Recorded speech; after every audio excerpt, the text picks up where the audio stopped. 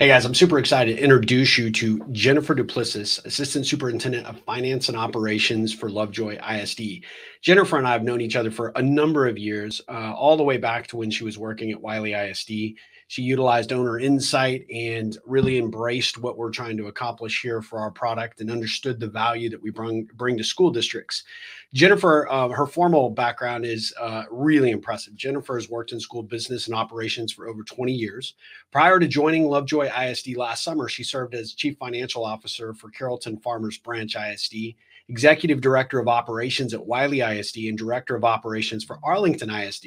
She holds a BBA and MBA from the University of North Texas and a Ph.D. in Human Resources Development from the Solis College of Business at the University of Texas at Tyler.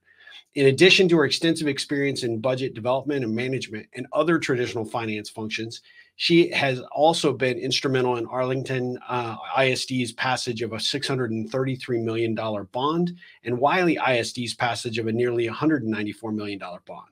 She was also recently elected Vice President of the Board of Directors for TASBO, the Texas Association of Business School Officials. She is unbelievable powerhouse and so excited to have her join us for the Women in Construction series.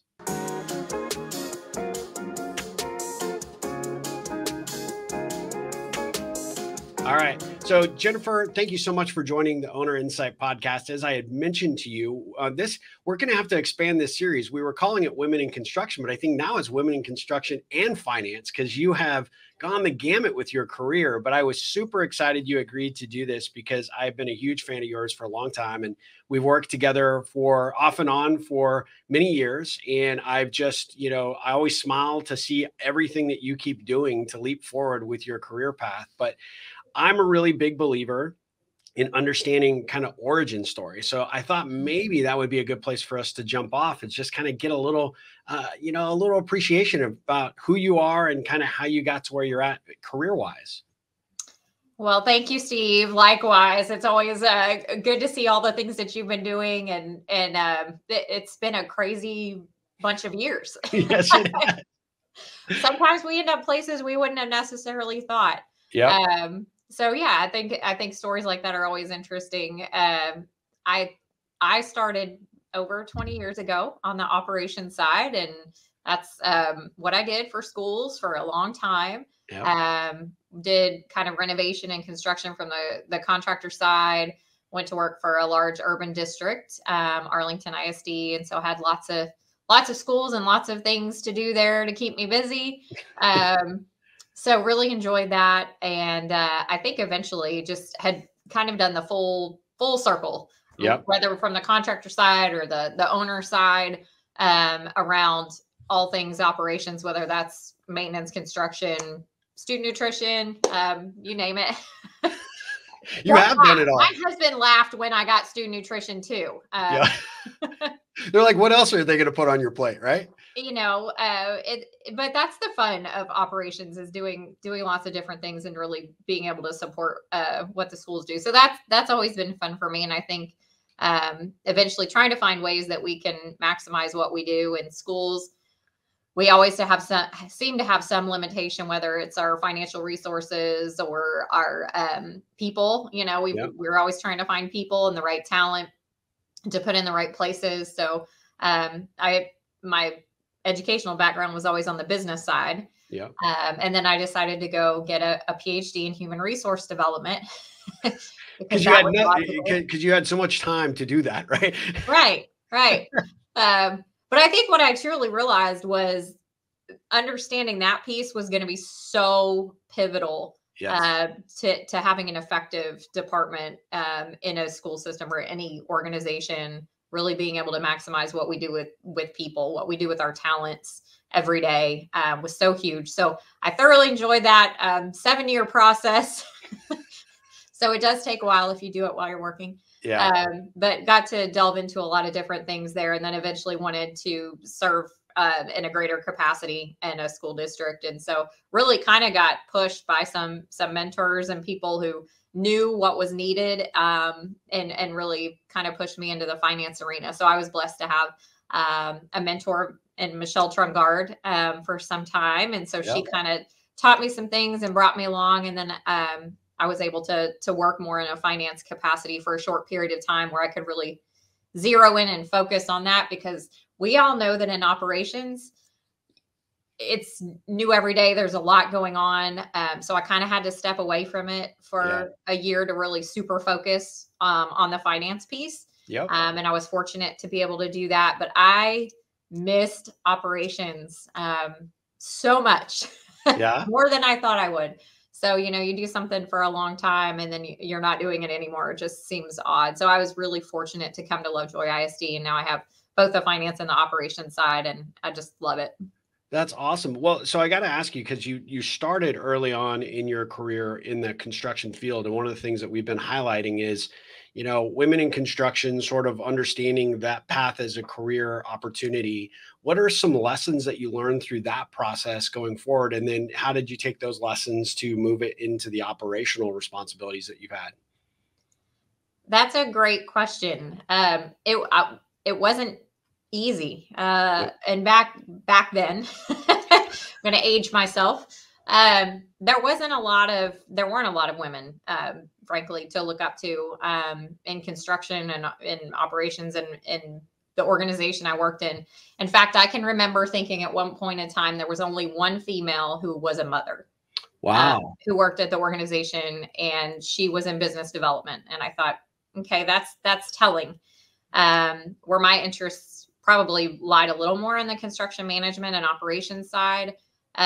It tended to be business development was where females landed. And so it was always a challenge to try to stretch into other areas. And so that was just kind of an observation. I was fortunate that I had, worked alongside plenty of men who never had an issue working with a female. And we would joke about certain things, if we were going to go golfing or shoe shopping, but it's always a toss up. But I really worked with some amazing people who, never saw that as a barrier. And so I very much owe a lot of appreciation to those folks. And so when I went to work in Arlington ISD, Bob Carlisle hired me. And I was the only female in that entire department. Yeah. So it's somewhat challenging from the standpoint of you may not always have a lot of people that you can connect with or, ask questions of. And so you kind of have to find your own way. It's probably a little bit different now where there's more, associations and groups you can get involved with around finding mentoring opportunities. I know back in the day, I was a part of the Association of Energy Engineers, and the very first Council of Women in Environmental and Executive Leadership or something like that. We had just started a mentoring program. Yeah. And I was the first mentor because there were only 2 people in the program. You're a trailblazer, no doubt, right? It was, sometimes it was challenging. But what I found is if you ask the right questions and you're interested in furthering the work of your organization, your department, just getting involved, not being afraid to do that is really important. And then just finding those opportunities to ask questions where you can, if it's not in your organization, being open to making connections. I think more so it's not as difficult on the professional side as it is on the personal side, and how you manage those things and balance those things. Yeah, no, that's a really good point. I think, one of the things that we've seen, and like you said, I think the industry is changing. I think construction is a really, really strong career path for women that are interested in that. Right. And, one of the conversations we had recently with another guest was, you have to show up and you have to be willing to, assert yourself in a way that allows you to show, hey, I'm not here, trying to, impart that I know more or, even to a certain degree, no less, but I'm open. I'm an open book. I'm interested in learning as much as I possibly can, but I have something of value to contribute. And I think that's really key for any project team, whether you're a man or a woman, to be willing to come in and recognize that you don't know it all. You're not an expert in everything, but you're there to contribute what expertise and experience you do have. And everybody has that sort of thread of genius that they bring to the table. And if you've got the right project leadership team that sort of embraces that and understands it, then you have much more successful project outcomes, right? Absolutely. Absolutely. Well, so I'm curious. So how did you ever pick initially at that first stage construction to go that direction? Was it like something, is there like a family background? Was it just an area in college that you're like, oh, that's something of interest? I mean, I know you being, as well as I do now, you're a problem solver, and I could recognize probably early on that you'd be like, okay, there's problems here. I can contribute and add value, but I'm making an assumption. So, what sort of led you down that path? Well, I often joke with fathers of daughters that they should listen to their dad, and I can tell them why. My dad was an engineer. And so he, when other girls were going to the mall to hang out, he would take me to the wastewater treatment plant so that I could learn how it worked, because that was important. Yeah. I needed to go to the, John Amos power plant and see how electricity was made. And I needed to go to the recycling center and learn how that worked. So my dad taught us a lot about all those things. And so I don't think you realize when you kind of grow up with that influence, how you automatically start to think that way. Yep. Instead of, if I wanted to go to the movies, I had to build a plan and engineer it, essentially. And it had to be approved by, a couple of layers of parental management. Right. Yep. And I mean, he would send me out into the driveway with a computer and a screwdriver and let me go to town. Oh, wow. So, looking back, I never thought that much of that or what that would lead to. And so and he wanted me to go into engineering school, and I refused. I wanted nothing to do with that. So I went and got a business degree. So he likes to rub that in a lot, that I completely wasted my time. I could have gotten an engineering degree. But I think sometimes just those natural talents or natural ways of thinking that you've trained yourself in kind of come out and come back, and you start to see the thread of how that makes sense. So coming out of college, I had an offer to go to work for a marketing research firm that I had been working for that I really enjoyed. And then I had this other offer that was different.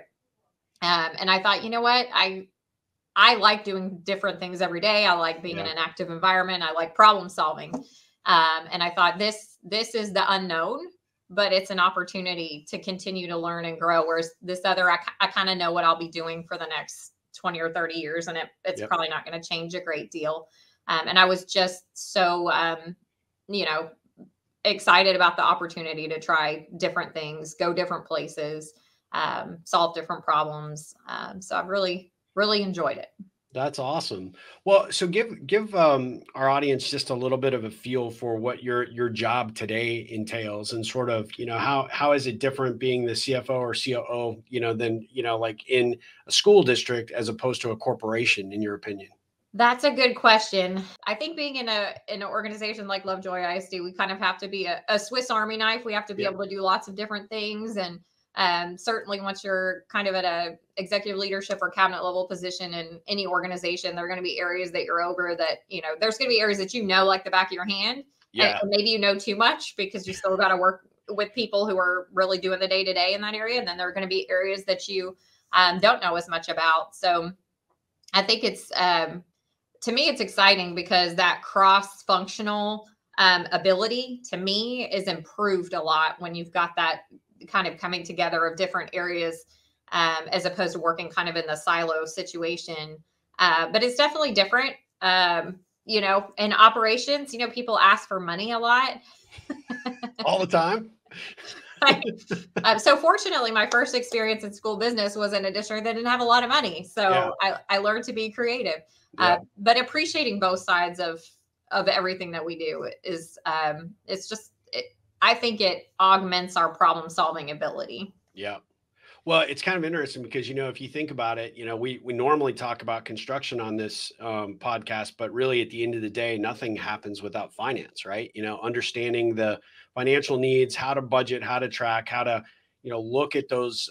And there doesn't matter the size of the district, the list of, needs is never short, right? So how do you balance that? And maybe can you give our audience like a little bit of perspective on how, Texas schools kind of deal with the funding scenarios? Because there's a lot of challenges there. And you, I would think that you got to pull your hair out every quarter trying to figure out, okay, how do I maximize the budget so that I can, leave those as much money in the classroom as I possibly can. But you have all these operational, expenses that come up, not to mention if you're expanding the district or adding to the district in any way, right?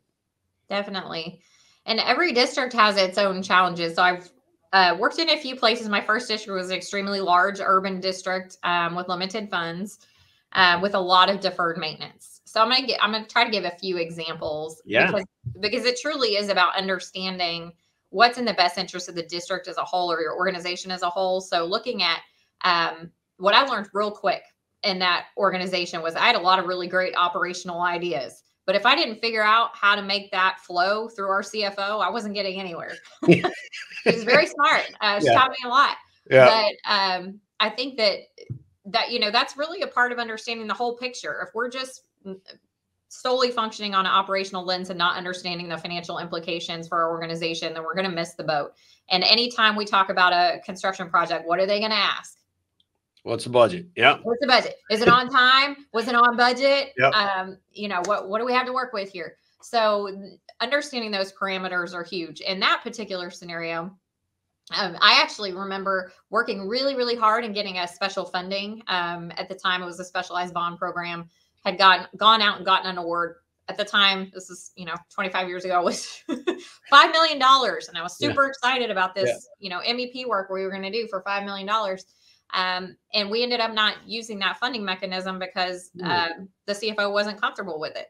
Oh. And it was really low interest money. And I thought, what's going on? Yeah. But I learned that, her function was to protect the district from risk.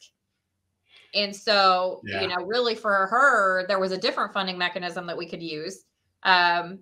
So it taught me a lot about really understanding what fits that profile for that organization. How do you dovetail what you're doing and all the work? Later on, when we did a bond program, it was, almost $600 million, and $500 million of it was deferred MEP work. So trying to figure out how do we assess that, and how do we phase that, and how do we put that into a program so that we can plan for it? I remember when I first started, they were thinking, there's just so much work that needs to be done. How are we ever going to get over, get some trajection on moving this forward? But really that planning piece. And then a lot of times, just kind of the gut check, like we work on things a lot, and we have a lot of planning and a lot of thought processes and a lot of investigation. And sometimes we have to remember to pick up our head and ask the question, here's what I'm thinking. If I'm looking at this, what are the parameters? How do you think that can work or not work? And so kind of really being able to pull that out and ask it. So that was really helpful there. I've also worked in a district that was very fast growth. So lots of new construction, and all the new construction was lots of classrooms and lots of additional athletic space. And so, that scenario is different. Then you're spending a lot more time trying to understand the enrollment projections. Where is it going to happen? When's it going to happen? What's the planning around that? How do we time our construction and our bond programs? What's our capacity? And when you're in fast growth, you're going to run up against a certain amount that you can build out before they come, but they're coming. So, how do you make that all work together? And so that's kind of a different focus, but enrollment for a school district drives so much of our funding, that we have to know that piece. And every organization has a different driver, right? But what's the big revenue driver? And understanding that can be really helpful. And then, of course, now I'm in an organization where we're trying to do a lot of financial recovery. So what we're doing here is of course, just every situation is a little bit different. We're looking for any efficiencies that we can generate. We're not in a enrollment growth environment. But fortunately, we have fairly new facilities, so we don't have a lot of aging MEP. So really our focus starting next fiscal year is going to be really around developing a long-term capital plan and really diving into that work. Well, so what do you think, from your perspective, because you've been on kind of both sides of the coin, and, there's always the challenge of how you get your tax base, right? Your constituents in your district to really understand and appreciate the challenges that the school districts are facing. We get an opportunity, obviously, because of, the environments that we've been in with Owner Insight to, explain what we do and why we do it, why we're so passionate about helping school districts. But it's interesting, somebody from outside the bubble, right? Outside of our space, they really don't understand the intricacies and the challenges that you face day to day trying to keep a school district moving forward.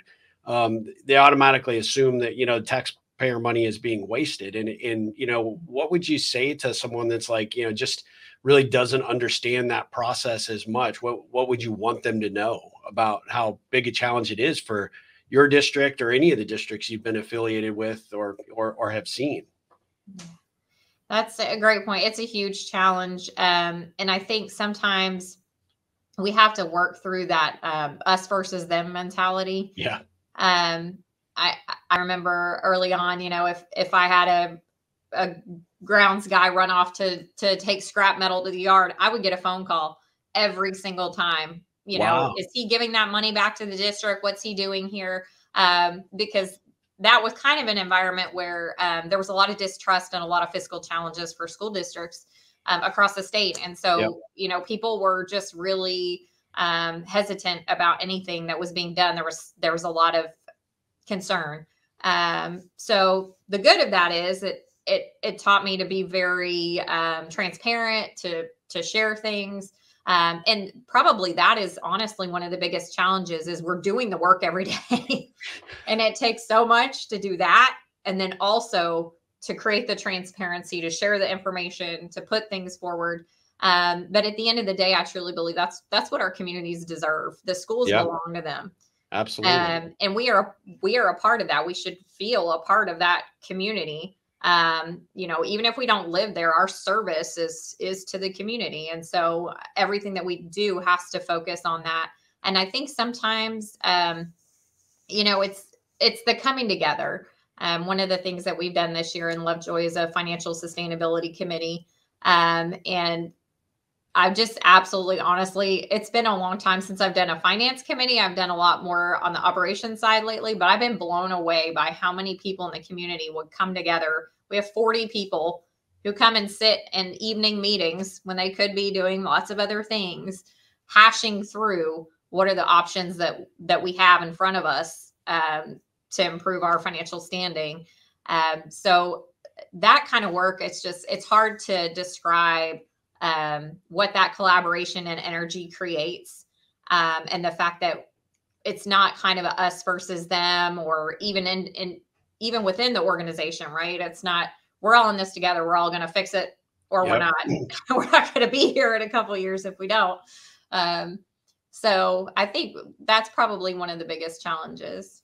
Well, I think probably I know you to be a big student of people, and, obviously tying that back to your human resources, education and training and interest is one of the things that you do, is try and bring the right people to the table to have a productive conversation. Right. And like you said, a couple of times, transparency is really key, and being open and willing to have those conversations when they happen. They may not be the most ideal, but people generally, oftentimes, there are some exceptions to this that complain for no, reason other than it's an opportunity to complain. But for the most part, people do it because they have a vested interest in what's happening. And there's a lack of knowledge or a lack of understanding. And so when I have a school leader like yourself that's willing to come to the table, be transparent, have that conversation, and involve them in the process, or at least give them a path to say, look, come see what we're doing. Here's this committee, or here's this opportunity to come learn about what we're doing. And we want to take in that input, want to certainly take in great ideas, because we're open to that, I think is really key. We visited a school district in rural Kansas a few months back, and it's really interesting because they, that really small district, they're in buildings that are 100 years old. They're trying to figure out how to make things work. And their superintendent, prior to a big wrestling match, was, their toilets backed up. So they had raw sewage going through their, facility literally hours before the crowd was coming for this meet. And there he was, and his assistant superintendent and the CFO, and everybody's in, mopping stuff up and trying to get things back. And nobody sees that. And, it's one of those things that's really, really challenging for them. And they had just failed a bond because there was just not enough support for what they need, and they really need it. And it was kind of interesting. One of the guys that was in the meeting said, I think we really have to help these folks, the constituents, understand you're either going to be an owner in the district or you're going to be a renter, and owners require that you come to the table, not just to complain, but you come with some ideas and solutions. And that's what prompts the conversation, right? So, I would suspect in operations and in the finance challenges that, you've experienced in your career, you're really good at helping people make sure that they feel like they're heard and understood and have a part in the planning process. Yeah, that's a great point. And honestly, seeing what's in, seeing the facility, seeing what's in the buildings, a lot of our constituents will never enter a school. And if they do, they may see, one classroom twice a year. Fortunately, we do have very involved community members in Lovejoy, but that's not always the case. And so I remember many years ago standing on the roof before a board meeting in a school district in East Texas. And they asked at the last minute to go to the roof with the board members before the board meeting because we were going to replace the roof and several other items, and they wanted to see what it looked like. And I wasn't really planning for that, so I was wearing high heels because it was a board meeting. Yeah. So I did learn to keep a second pair of shoes in my car because I got to the roof and swiftly punctured a hole into the with a high heel. You illustrated the point of why it needed to be repaired very well. Just saying, not a fan of that type of roof. But anyway, this is why hopefully this gets approved tonight. And it did. So everything was fine. But yeah, some of those things, people don't realize, the cost. Really, MEP work is expensive. Yeah. And it's invisible. So, they don't, it's not a pretty new building. And that was one of the big challenges with the big amount of work when you have lots of aging infrastructure, until it's running down the hallway, literally. Not everybody understands the cost of the invisible. Yep. Well, it was an unintended consequence, but essentially you took a show and tell to a completely new level right there. Right. Well, it kind of brings up a point, with the economic situation, the way that it is now, right? 40-year high on inflation, all the challenges with supply chain. How is that going to impact your school district? And what are you seeing and hearing around the state for other districts about what that's going to do to helping manage those ongoing maintenance projects, those refreshes of schools, the new construction that's going to go on? What are the big challenges that you think, the districts are going to face? That's a good question, because I think a lot of the support that we've seen around things like BATREs and bond elections recently is so contingent on that piece of really buying into what the district needs and what they would move forward with. So I think, and this is completely projection, but as we start to see anybody got their tax appraisal yet? Yeah. So in Collin County, where we're situated in the Dallas-Fort Worth area, those values are just shooting through the roof. And so it's hard for property owners, your single family homes, to really stomach the fact that their values are increasing that much. So, with the talk of interest rates and so forth, people just start to become a little bit more concerned. Yep. I think the good news is from a school district perspective, our homeowners are capped at a 10%, increase in their home values. So, and then we're talking about in May having the increase in the homestead exemption.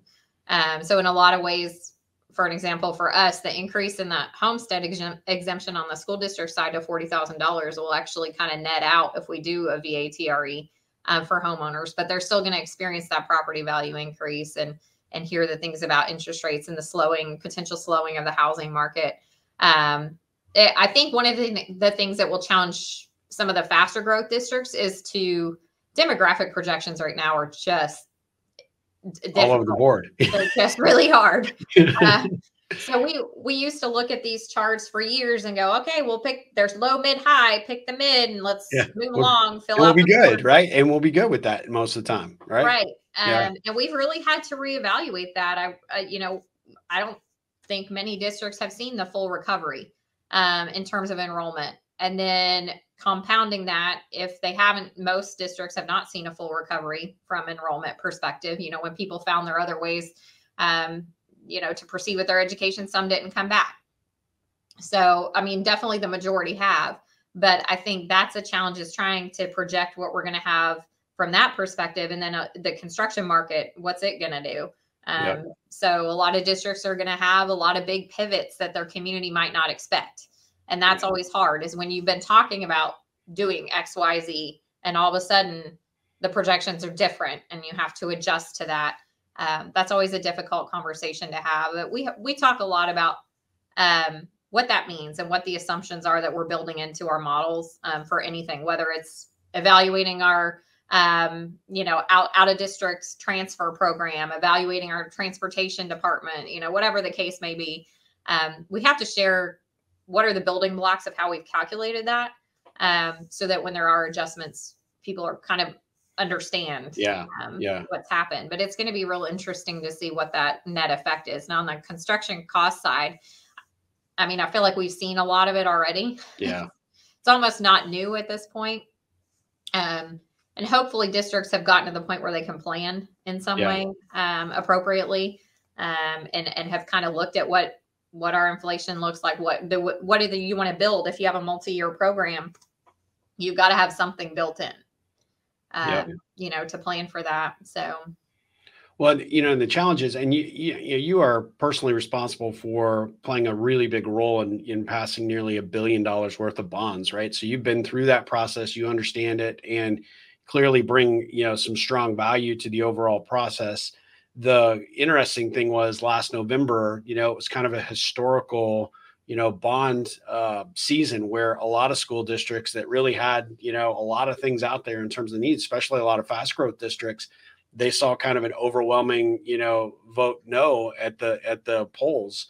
Do you think that trend continues? Do you think that was kind of tied to, a lot of the uncertainty and frustration with, the pandemic and the potential ramifications of how that was affecting supply chain and in some of those, those other construction costs? Or, do we have a new trend that's starting? It was the largest, defeat in 2 decades, right? In the vast majority of those school districts. So how do you think the districts respond going forward in that regard?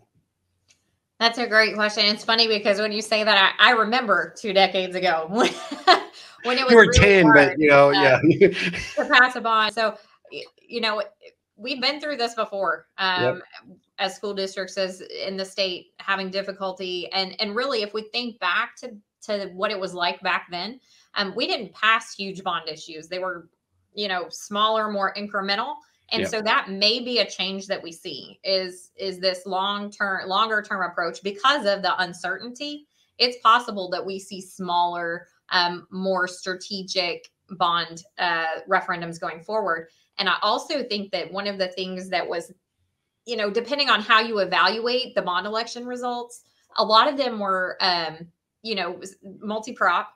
And so the props that didn't pass were the ones that were related to athletics or fine arts or specialized facilities. So when the legislature required that we split that out in a separate prop, that's what really had a huge impact. Not being able to single prop a lot of that together, I think, had a more significant impact than some communities realized. And so it's putting that under a different magnifying glass. And we all know from the construction side, I could build a classroom a lot cheaper than I can build a gym. That's just, that. It's a completely different type of construction. But when you say, like you said before, if you have the random community member looks up and goes, good gosh, 20% of this bond is, for these other facilities. These aren't classrooms. Why do we need this? And that's where that piece comes about of there's a lot more work that has to be done on the front end of understanding what makes a student successful. Yeah, really. And it's not just, it is a lot of what happens in the classroom, obviously, But what makes a student successful has a lot to do with other programs as well. Their involvement in athletics, their involvement in fine arts, are those important? That's a conversation that needs to be had with the community. And if they are important, what facilities are actually needed? Are we going over the top? Are we building the Taj Mahal? If that's what the community wants, great. But, can you also look at it from the approach of what's important? So as an example, if we're talking about large gym space for high schools, that is generally one of those topics that comes up. Well, how important is it that you have your entire student body in one place? So that's something people don't think about. Yeah. Are you intending to, is that important? Is it not? Are you going to rent another space? Do you have the availability to do that?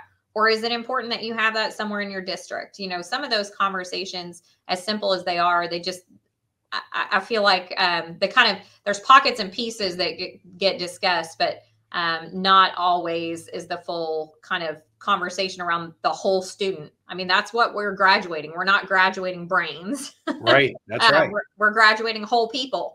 And so what the community wants to see out of their graduates, I think, is an important part of that conversation. Yeah, no, absolutely. I mean, that's a really good point. I know obviously in your role today, but pretty much, in every position that you've had, you've been very focused on risk management and how critical and essential that is to any organization, but especially for school districts, because you've got to be the good steward of the taxpayer dollar, right? So how did you go about, how do you go about now and maybe some of your experience when you were more directly involved in construction, how did you manage that risk when it came up to managing the construction projects for a district? What advice might you give another district leader out there that's trying to figure out how to kind of get their footing relative to managing that risk? Risk management is a big topic. Mm-hmm. We can do a whole episode on it, I'm sure. We can go a lot of different ways with that. Yeah. One of the biggest risks, and I'm not just saying this because I'm responsible for finance, but one of the biggest risks is financial. And I think that was something new that we'd seen really evolve in the last 7 or 8 years. Is with the evolution of large bond programs because of this massive student growth that we have in Texas. That puts us on the radar for people who want to steal up money, right? We have large pay apps that go out, and we have pretty traditional systems in terms of monitoring things. So I think we know that one of the biggest risks we have in our large construction programs is financial. Are we ensuring that when we get a pay app that it's vetted more than just confirming that email address is from that person that I know? Because it's happened to me. I mean, you'll get an email that is, I paid pay app 5 to that contractor last month, and that person from that email, what appears to be that email address, is sending me pay app 6. Sometimes that just goes forward with payment and somebody slips in a change of depository bank at the same time. And that's a huge risk. So I think some of our traditional good practices around construction can prevent that.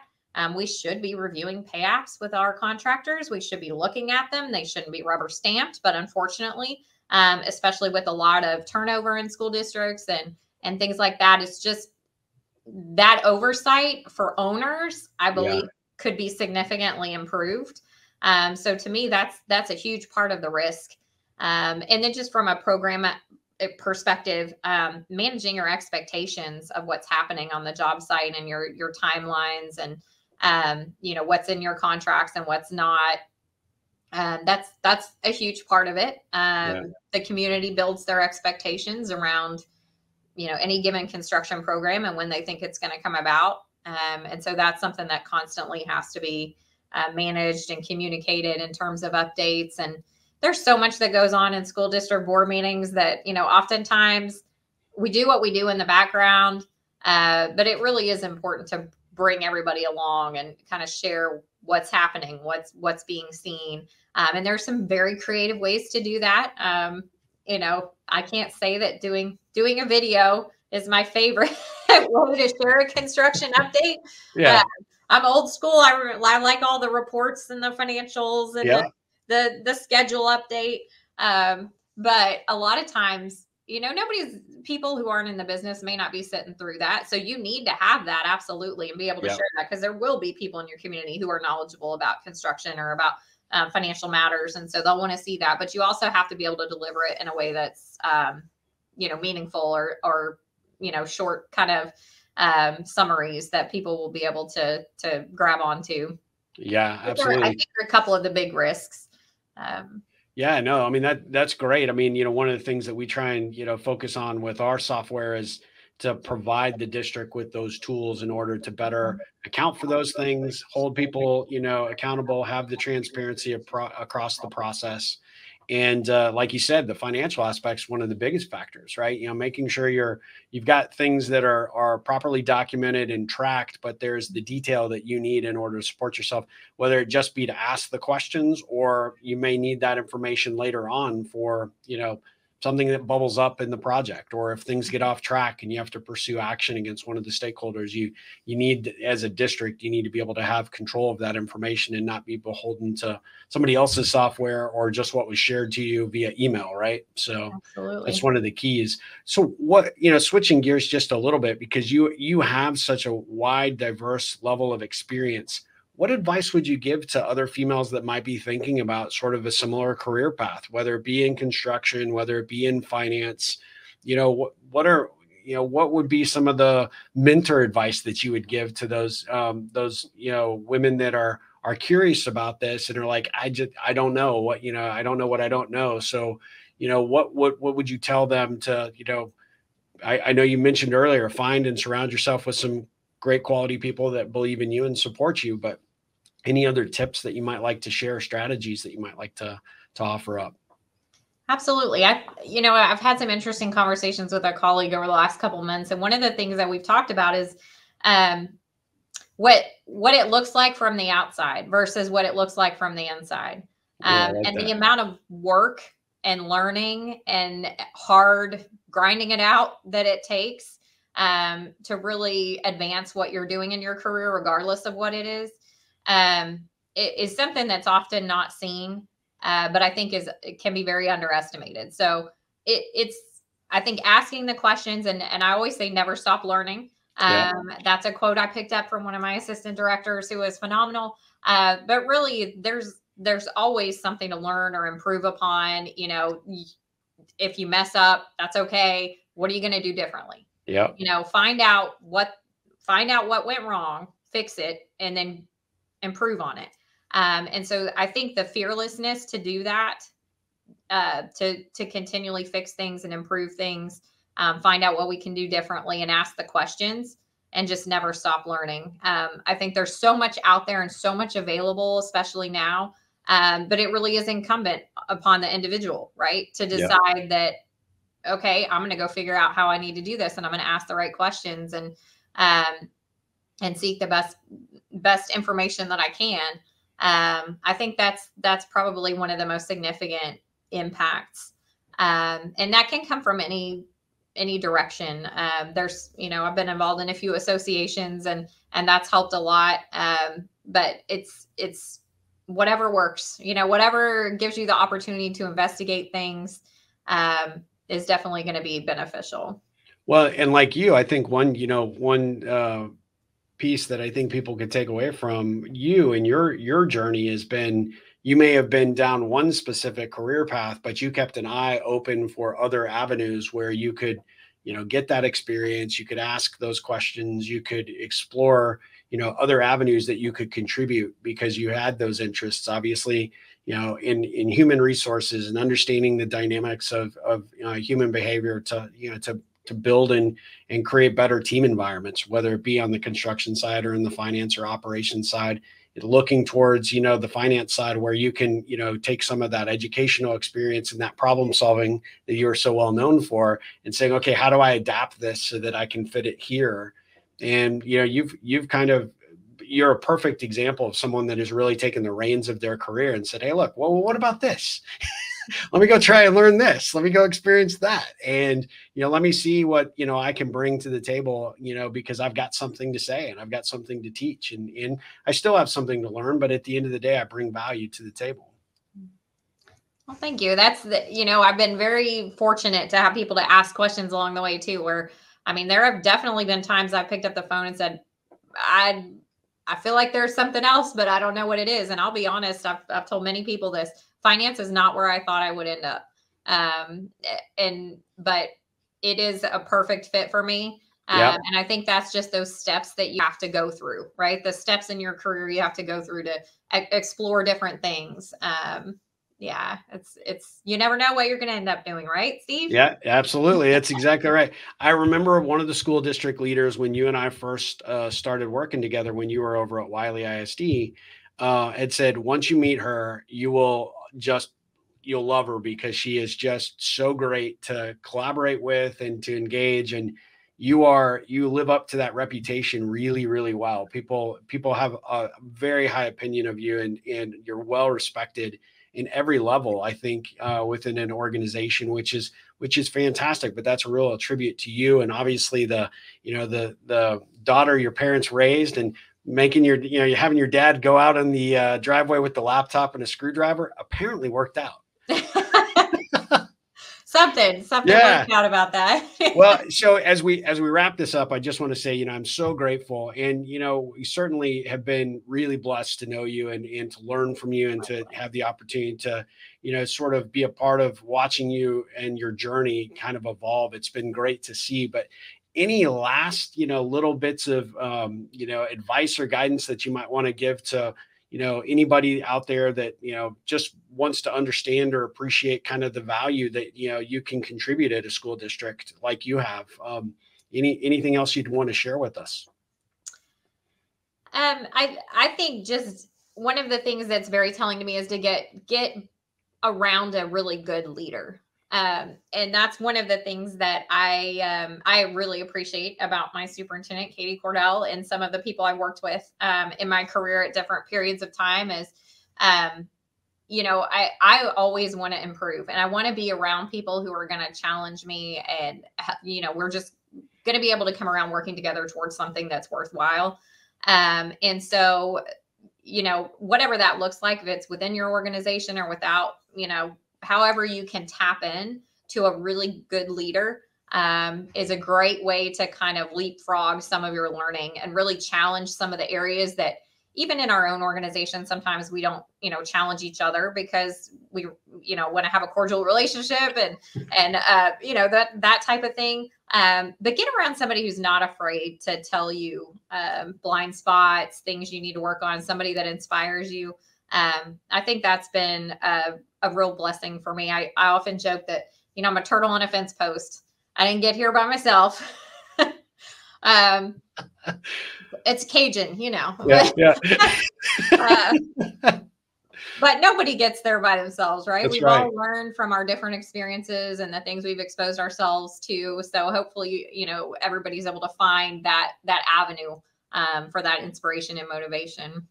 Yeah. And I think one of the things that you've done and are well known for is that you've taken what you've learned from other leaders, adapted it for your leadership style, and then you contribute and give back to anyone who's willing to learn from you. And you have a fan base that's huge. So, I mean, keep it up. I'm so grateful to have you on the Owner Insight podcast. I mean, thank you for being here. And, we just really appreciate it. Thank you, Steve. All right. Well, thanks again. We'll be back with another episode of the Owner Insight podcast very soon. Thanks for joining us.